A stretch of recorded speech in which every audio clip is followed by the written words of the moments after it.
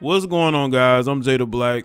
Salute to everyone that's tuning in, man. I want to talk about this particular topic that was sent to me, accompanied with video and photo captions of a female rapper, quote unquote, by the name of BigKlit. I think that's how you say her name.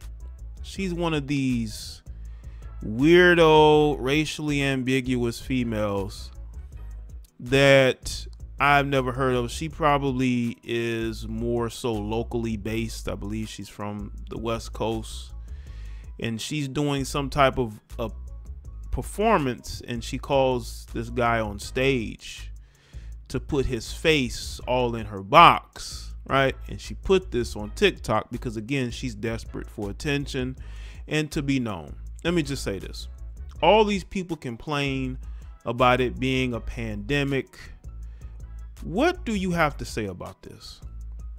All you virtue signaling liberals, you snowflakes, what do you have to say about this? First off, this is not sanitary. This female has been on stage. We don't know when the last time she has been able to take care of herself, and she's calling this guy on stage.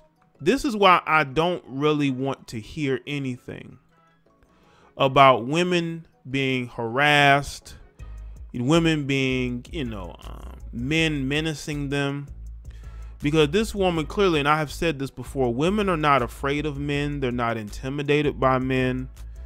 I think women use that to their advantage because they see a lot of these opportunities to enrich themselves socially, economically.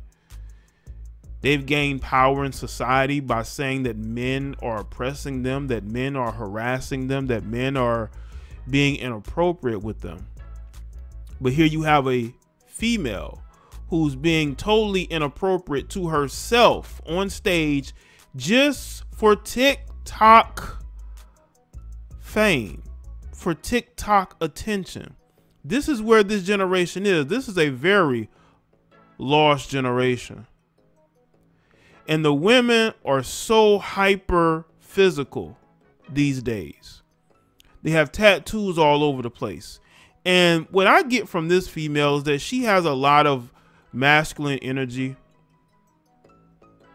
And women with masculine energy are the type of women that you need to stay as far away from as possible, because they are no good to you or anybody.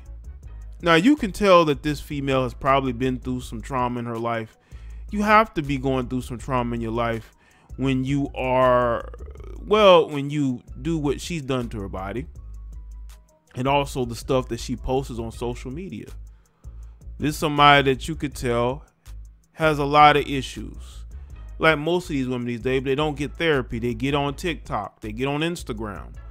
This is their therapy when they need to go and get some work done on themselves. And that's why I tell a lot of people, listen, man, you have individuals these days that mentally are not all there. They're not all there mentally. And instead of them getting work done to repair whatever damage they've done, they run to social media. They run to TikTok. You got people self-snitching. You got people telling all their business and then wanting no one to know about it. Like, there was this topic I was going to do, right, about this female who husband allows her to sleep with other men, right? What happened is she ended up taking out all her TikTok videos, and she posted a TikTok message trying to shame people for clowning her marriage, clowning her husband. And the article that I was going to actually do, they ended up taking that article down because she wanted to become a Karen, because she decided to put all her business out there and did not expect people to have something to say about it. Like, this is the type of generation that we have. You have a lot of these Gen Z millennials who think that the world is one way when it's not as different as they want it to be. They want to live in a world where they don't get criticized.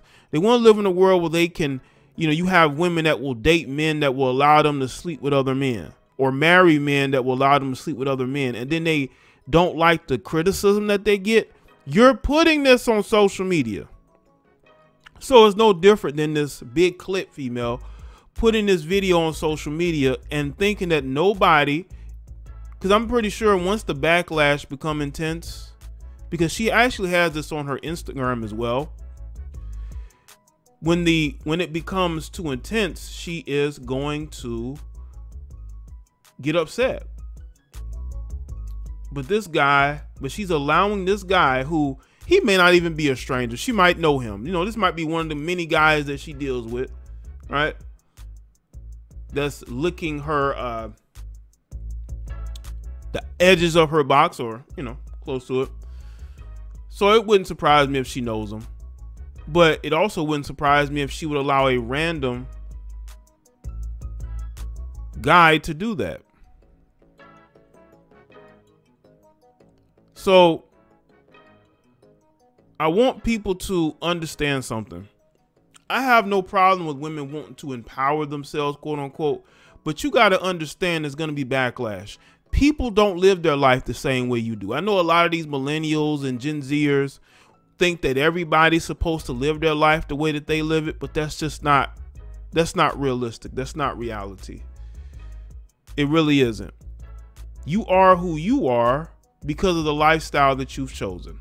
And there are other people who choose to look down upon you because it's clear that you have some sort of psychological issue that you have not been able to address. And it's very obvious. It's very obvious that something is wrong here.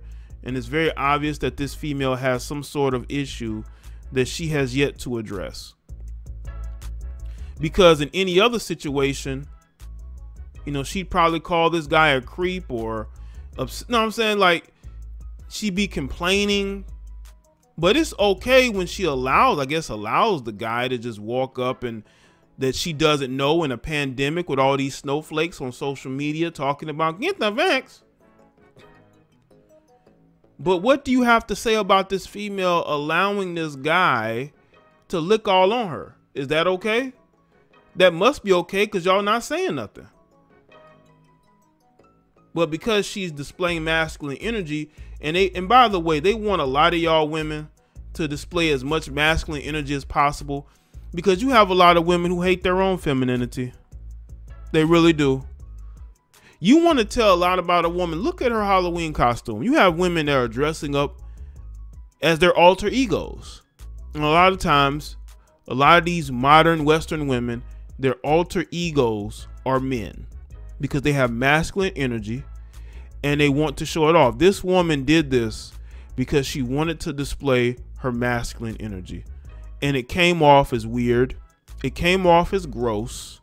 And it came off as being desperate for attention and being desperate to be noticed. So let me know in the comment section below. Let me know your thoughts. Make sure you like this video and share it. Follow me on Facebook, Twitter, and Instagram.